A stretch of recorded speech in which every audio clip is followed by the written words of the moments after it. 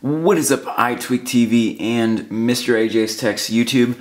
My name is the iPod Rookie. I'll be filling in for MrAjsTech here today. I have a Cydia tweak on Springground. I hope you guys enjoy the video, and if you like it, why don't you go check out my channel. Hopefully there is a link in the description for you guys to come and check it out. I upload daily Cydia tweak videos, also to iTweak TV. Hope you guys enjoy this video. Let's get into it.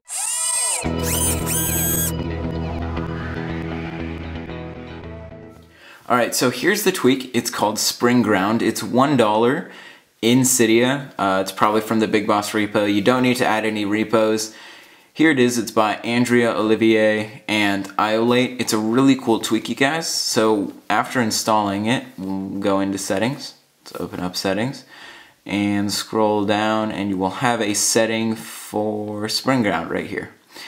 So all you have to do, it's pretty simple. You choose an activation method. I chose, let's see, swipe left on the status bar. You guys can choose any activation method you want to activate. And here is apps interaction. So I'm going to disable that for right now and show you guys what this tweak is all about. So I have where you hold on the status bar and swipe to the left. And as you can see, my homepage comes up and you can use it. It's really cool, you guys. You can just use your home screen from anywhere on your iDevice. So if I want to open up settings, so we're back into settings. So let's say I'm in an app, let's just go into calendar, there's nothing in calendar, and we hold and scroll to the left, and we are now at our home screen. And we're still in the calendar app, and I'll show you what that app interaction setting was, but now we can open notes, go out of notes, there might be something in there. But let's go back into settings, and again, we can just go like that and switch over to the weather.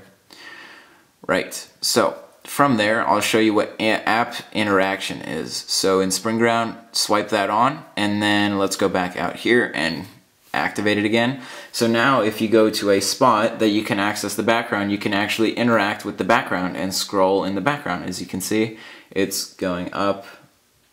There's not that much space on this page, but as you can see, we're interacting with the background. And let's just go back into settings, and if you disable it and we activate Springground, you can no longer interact with the background. It's just with your Springboard.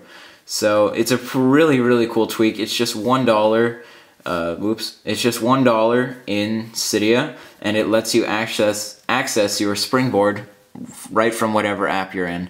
And you can also like go back. You can do whatever you would normally do, just with your Springboard on top of it.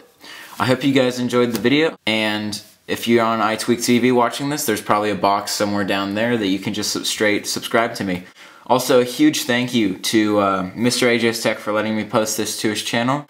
I hope you guys enjoyed the video. That was Springground. See you guys in the next one.